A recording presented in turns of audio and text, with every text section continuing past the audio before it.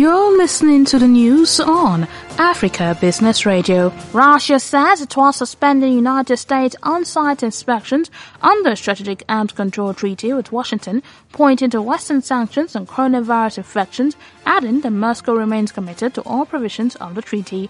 The Russian Foreign Ministry says facilities that are subject to inspections under the New START Treaty will be temporarily exempt from such inspections. Moscow has accused Washington of seeking to create unilateral advantages and deprive Russia of the right to carry out inspections on American soil. That was the news at this time on Africa Business Radio. You can continue to listen live online at www.africabusinessradio.com or via a mobile app. I am Chukunonso Modi and thank you for listening.